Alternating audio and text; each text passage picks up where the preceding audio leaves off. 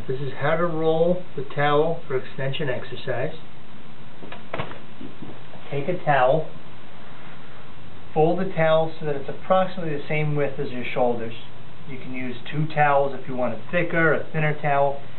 What you're then going to do is put the towel on a surface and roll the towel one corner to the opposite corner. Make the towel roll tightly. I don't want you to fold the towel like this because then it's going to come out too loose. You make the towel roll very tightly. I also want to focus on keeping my direction toward the opposite corner. If I do it properly, I'm going to have one end that's thinner, one end that's thicker. I then take the thicker end and fold it underneath. I now have a very wide wedge and a narrow wedge. The wide wedge, I'm going to take my tape. I'm going to take the tape. Going to put the tape around this edge here, wrap it once, and then come all the way around this way. And once it's wrapped all the way around, once or twice, it will hold in place.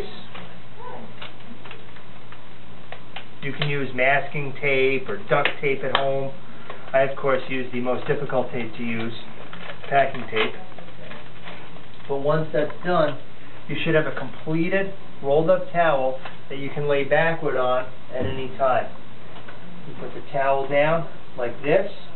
You're going to use it up the spine, and you're going to lay backward just like this for your prescribed amount of time. If you have any dizziness or nausea, stop immediately. If there's any pain, stop immediately. But you've been instructed on how to use this in the office. So this is generally how to do it. If you want to see how to roll it again, just stop the video and